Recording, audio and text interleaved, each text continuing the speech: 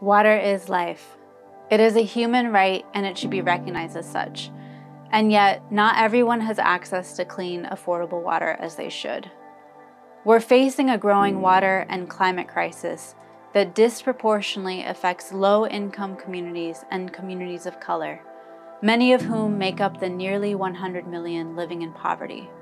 Water is a social justice and a racial equity issue.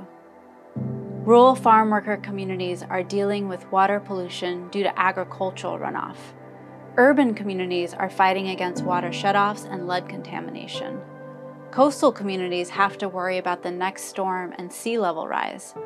Indigenous communities are protecting their groundwater and land from the constant push to expand oil and gas. But what if this wasn't the case? What if everyone had access to clean and affordable water now and in the future? What if our state and federal water and climate policies built on successful local strategies?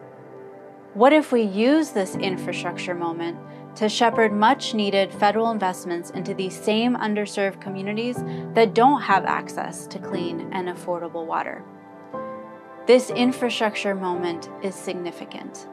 The 2021 Infrastructure Investment and Jobs Act invested an additional $43 billion in water infrastructure. This will be distributed over the next 5 years through existing state revolving funds. Service providers can use this money to build what communities need. They can replace lead service lines, address contaminants, and build green infrastructure.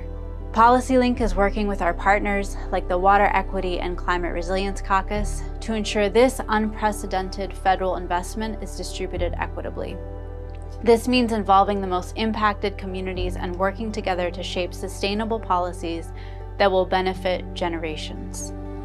I'm so excited to mobilize around this significant federal investment in water infrastructure through PolicyLink's Infrastructure Justice campaign.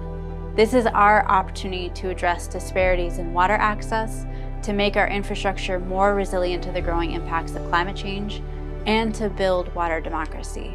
That way, our most affected communities are empowered to lead state and federal policy.